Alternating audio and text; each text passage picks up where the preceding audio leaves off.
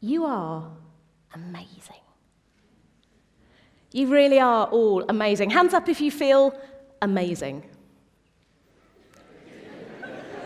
I know. It's not even 10 o'clock in the morning. Hands up if you feel less than amazing. Well, I am here to tell you that you are amazing. And the reason for this is that you start life as one single cell, a biological singularity, a fertilized egg when mummy and daddy love each other very much. And you become 2 cells, 4 cells, 8 cells, 16 cells. You become a little football of cells. And inside that football of cells, tiny blob of stem cells. And every human that ever lived started life as this tiny, tiny blob of cells. And by these cells communicating with each other, working out where they are, responding to cues in their environment, saying, okay, we're here, we're going to be head, you get to be bum, we're going to be outside, we're going to be inside, by genes getting turned on and off, by decisions getting made. That little blob of stem cells grew into the baby that became you. And I think that is amazing. And also, not only that, but you're not a blob made of identical cells. You're made of trillions of cells. And you have skin cells and bone cells and brain cells and pancreas cells and whatever your toenails are made of cells and eyeball cells. You're made of hundreds, if not thousands, of different types of cells, all doing their job, all knowing what they're meant to do. And all of this is controlled by our genes. And scientists have spent hundreds of years trying to figure out, how does this work? How do we go from one egg to a baby? And then as we discovered that DNA, this chemical DNA, was the genetic code, the letters that our genes are written in, the question became, how do we go from these letters, this code, to making a baby? And this is a big question. Probably the fundamental question in biology. Now, let's talk a little bit about DNA. It is my favorite molecule, after all. Everyone's got one, right? Yeah. So, the amazing thing, I think, about DNA, this is my favorite fact in all of biology, that in every single one, more or less, of the trillions of cells that make up your body, you have 2 meters of DNA. In every single cell. I am a short woman. I'm 5 feet tall. The DNA in one of my liver cells is taller than I am. 2 meters of DNA. It's very thin. It's very long. And it's curled and crushed and twisted and squished into a structure smaller than the head of a pin. And that is your genome. And somehow, the genes, the instructions that are in there, they work. They tell cells what to do. They keep you functioning and alive and healthy. And they help to give you your identity. Now, my favorite fact here, if you took all the DNA out of all the cells in your body, you'd be dead. But also, you would have enough DNA to go to the moon and back 1,500 times. And when we see these people looking at the stars and the cosmos, and they say, it's amazing. Like, your own body, that is amazing. And it's not just one long string, as anyone knows if you enjoy knitting or anything like that. If you just have one long string of something, it gets really tangled up. So there's 2 meters of DNA in every cell in your body. It's broken down into 23 pairs of chromosomes. And you get one of each from mum and one of each from dad. So we've got the DNA, we've got the chromosomes, and within that, we have 20,000 genes. Now, I don't know if you think that's a big number or a small number, but I can tell you that that is about the same number of genes as it takes to make a fruit fly. We are just basically sophisticated fruit flies at this point, but we use our 20,000 genes in amazing ways.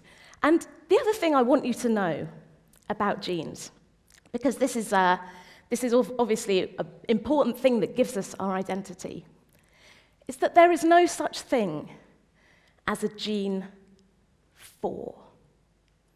And the reason for this is that we hear about genes all the time, aren't they? They're the things that make our eyes brown, they make our hair curl, they make us fat, they give us cancer. There are genes for alcoholism, for autism, for schizophrenia, for apparently voting Republican.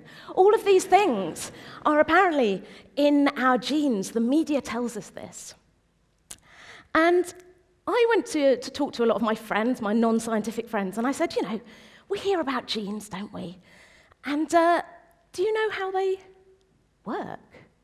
And all my friends were like, no. And so I went all the way around the world and I talked to amazing scientists working on the cutting edge of genetics. And I said to all of them, I'm writing a book. I'm going to write a book about how genes work. And they all, when you find out, let me know. Because it turns out it's really complicated. But the main thing to know is that there is no such thing as a gene 4. Our genes are our recipes that tell our cells to make stuff. They make the stuff that we're made of, and that's usually called proteins. So your skin cells are full of sturdy proteins called keratin. They keep your outsides out and they keep your insides in. Your brain is full of proteins called receptors, sending signals, enabling you to think, to understand. If you've had breakfast, you're digesting your food using proteins called enzymes. And so based on what I've told you, that it's the genes that help to build a baby, it's the genes that make your proteins, this is all sounding quite deterministic, isn't it? It's like it's the genes are everything. We're just a blueprint. We're just slaves to our genome. Well, it's a bit more complicated than that. And we know from studies of identical twins and non-identical twins that probably about 50% or so of complicated traits, complex traits, things like height, intelligence, risk of certain diseases, about half of that seems to be in our genes, for want of a better word. And that means that about half of it is not. It's the environment. So it's our nature plus nurture. And this new science of understanding how the environment, how that talks to our genes, how it shapes how our genes work, how they respond to changes around them, that science is called epigenetics. Now, if I was to start talking about epigenetics, we'd be here all day, basically. So I'm not going to talk about that. I'm going to talk about something else. Because we have nature, and we have nurture, and then we have what I like to call the wobble. And I'm going to talk to you just about some experiments that I discovered from a researcher called Ben Lehner, who works in a place called the Centre for Genomic Regulation in Barcelona. And he works on these organisms. These are tiny nematode worms called C. elegans. They're about 1 millimetre long. Normally they live in the soil, so they're all wriggling around in the soil. But Ben likes to grow them in the lab, and he grows them in little plastic Petri dishes. And the thing to know about these worms is that they are super twins. All the worms are genetically identical. All their cells pop into existence as they develop exactly on cue. They're identical genetic organisms. And also, they're all kept in the same environment. They're all kept in the same plastic dish in the lab. So the nature is the same, and the nurture is the same. And Ben, like all good scientists, the question he asked was, how do I break these things? So he did an experiment where he broke a gene in these worms. And this is a gene that's so important to these worms that if you break it, they should die. And they're little worms. We can feel a little bit sorry for them, but they are tiny worms. But if you break this gene, all the worms should die. And when he looked in his plastic dish in the lab, he saw something very strange. Half of the worms were dead. Half of the worms were still alive. What's that about? The nature is the same, the nurture is the same, the genetics, the epigenetics, the environment, this should be the same. What's going on? And so he said, right, I'm going to get you worms, And he decided to break 2 genes at once. Now, this should really do for the worms. They should not be able to survive this. And when he looked in his little dish, 90% of the worms were dead. 10% were still alive. And it turns out if you break 3 genes, yeah, there's no getting away from that. But 10% of these worms, they're like superworms. And the reason for this is that we have nature, we have our genetics, we have nurture, we have our environment, and then there's the wobble. Because we think about DNA often as an on-off switch. A gene is switched on or switched off, like a light switch, or like a very binary computer code. DNA is a molecule. It's a chemical. Your cells have 2 meters of DNA crushed and squished into a tiny, tiny space that's swimming with proteins and all sorts of things. We have to expect a piece of DNA to find the right molecules to turn a gene on. These are chemical interactions. Sometimes they're stronger, sometimes they're weaker, sometimes they don't work at all. And so in the superworms that survive, maybe there's like some slight wobbliness in the genes that they've got left that's enabling them to survive. And so it's important to remember that there's nature, nurture, and the wobble. And all of that together makes you who you are. And I'd just like to finish by quickly reading the final paragraph of the book that I wrote about my adventure to try and find out how our genes actually work. The book's called Herding Hemingway's Cats.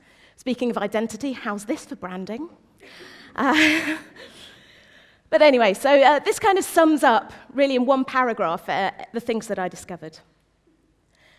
If you were hoping for a nice, neat conclusion to this book, wrapping everything up and explaining how your genes work, I'm afraid there isn't one. There's a lot we do know, and hopefully I've given you a flavor of some of the things researchers have discovered along the way. There's a great deal that is currently unknown, and probably many things that are simply unknowable.